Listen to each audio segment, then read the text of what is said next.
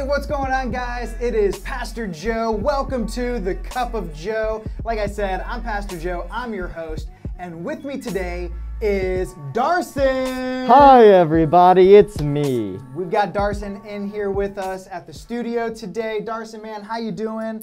Life going well? Yeah, pretty well. What's been new? I see that you are taking the quarantine seriously, which is a good thing to do. Yes. How have you been doing with quarantine life? Pretty good. I mean, I now have a reason to just stay inside. Okay. Are you playing more video games lately? Yes, very. Yeah, I'm sure you're spending a lot of time doing schoolwork and things like that as well. Yeah. All right.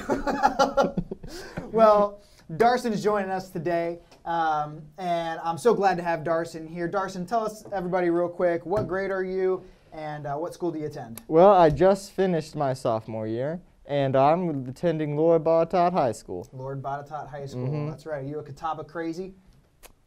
I'd say I am a bit crazy. You are a bit crazy? Yes. That's why we like you. That's why we want you here on the show. Yeah. Well, Catawba crazy, would you mind reading for us our scripture for the day? Today is June 10th, and so we're going to be in Proverbs chapter 10. Darson's going to read for us verse 12 of Proverbs 10. Go ahead, Darson, take it away. Hatred stirs up strife, but love conquers all offenses. Hatred stirs up strife, but love conquers all offenses. Man, that's a pretty apt verse for what's going on in our world and in our society and our culture nowadays. I don't know. What does that bring up in your mind, Darson? What are some things that stand out to you? Well, stirring out strife, you know, what's happening lately of people just going crazy around places. Because it's not all bad. It's just, of course, the people who do the worst things are going to be highlighted the most because that's how this world just thinks. Absolutely. You know, one thing that I've been really encouraged about, and so I just want to encourage all you pastors out there, especially in Lynchburg, Virginia. I heard that there was some protests happening. Things got a little bit out of hand, but I heard that we had a lot of pastors join together for prayer and for worship together. I even saw videos. So that's a great way of making love conquer all offenses. That is a good way of living out that Proverbs 10:12. You know, Proverbs 10:12 also makes me think of a game.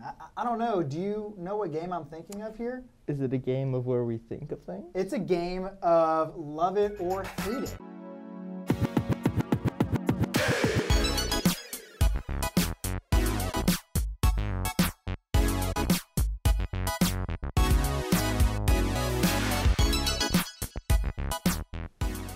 So the way that this game is played is I have some cards here of some things that we are going to decide if we love it or if we hate it.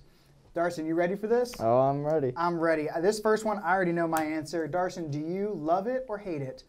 Clowns. I hate it. Hate it. Yeah. I hate clowns. Yeah. Clowns are creepy. They're too I don't know creepy. whoever thought clowns were funny. Yeah. Yeah. All right, how about this one? 90-degree weather.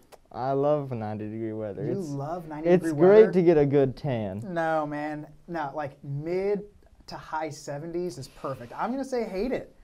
I'm going to say hate it. All right. All right. 90-degree weather. All right, how about this one? I think this one's pretty universal. Love it or hate it, wet socks. I hate it. Hate it. Hate it. There's nothing worse. Yeah. Paper cuts. Paper cuts might be worse. No, I think paper cuts are not as worse. Okay. Wet socks. All right, how about this one? Sleeping with socks on. Oh, I do sleep with socks on, so I You must sleep with say I socks love on? it. Yes. Oh, man. So you know they say everyone has a trait that shows that you are a serial killer? I think that might be your serial killer trait, man. Sleeping with socks on. That's just a little trait. My Okay. goodness. How about this one? Pineapple on pizza. That's No. the big debate. No pineapple Absolutely. on The pizza. Absolutely. sweetness, the juiciness on the pizza. You know, You can't do it, huh? You know, some Maybe people that's are my wrong. serial killer trait. Is I Yeah. like pineapple on pizza. yeah. All right. How about TikTok? I do not have the talk tick. You don't have the talk of tick? No, I do I have not. the talk of tick. I don't like the tick-tock, though. No, not a fan. No. Not a fan. All right, how about this one? Quarantine. I love quarantine. I love it. I love it. hate it. Well, I mean, it finally gives me an excuse to be inside. See, it's keeping me away from.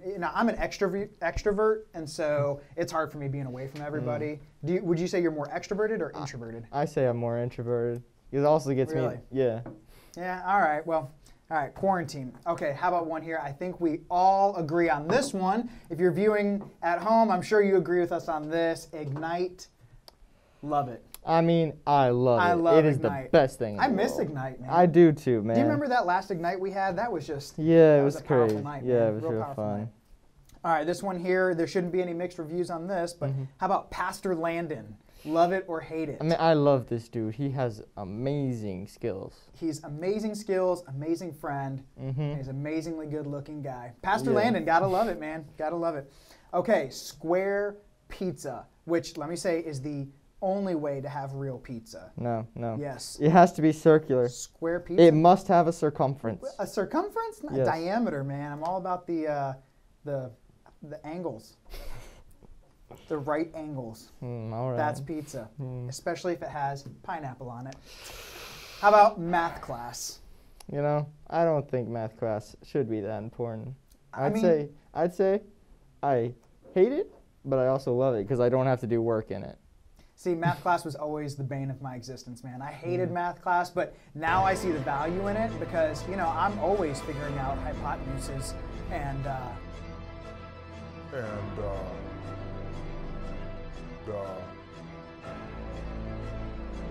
equations all the time. So, well, Darson, thanks for playing. Love it or hate it. Good job. Yay. And for playing, you get a Cup of Joe sticker. Look at that, an official Cup of Joe sticker. Not for sale yet. But they will Yet. be. Maybe. We don't know. Anyways, all right, so love it or hate it. We talked about some things that we love, talked about some things that we hate. Obviously, there's not consensus on everything, but when we talk about this scripture, talking about love and hate, we see how love and hate have very different effects on things, right? So we've got how hatred stirs up strife. I don't know, Darson, can you give me a time maybe in your life where you've experienced how hatred stirs up strife? I mean, let me think. I mean, back, I don't know which year this was, but there was just some people that I just did not like. Yeah? Yeah, they're real annoying people that I did not like them, and that probably caused a lot of strife in my brain. Yeah. Yeah, it's amazing how when we deal with our own hatred or dislike of someone, how it can cause strife, not just in someone else's life, but in our own life as well. And so, how about love covering all offenses? Yeah, you have any examples of that? I mean, yeah, I've had some times where love has covered all my offenses. Yeah, I think about one time in my own life where when I was in high school, I was this young punk hothead, and I was struggling with getting through school, especially with my English class, actually, not my math class. I can relate. And my dad and I got into a big argument, and we were talking about what am I going to do with my life after high school, and I got so mad, I hopped in my truck, drove off, and long story short, it was like 2 o'clock in the morning. I was parked on the side of the road, and my dad found me.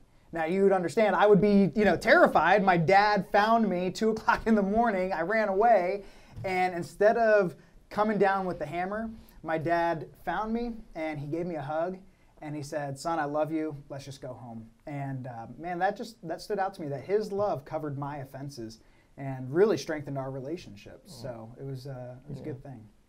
So, well, that is all the time that we have today for the Cup of Joe. Darson, man, thanks so much for coming out and joining us.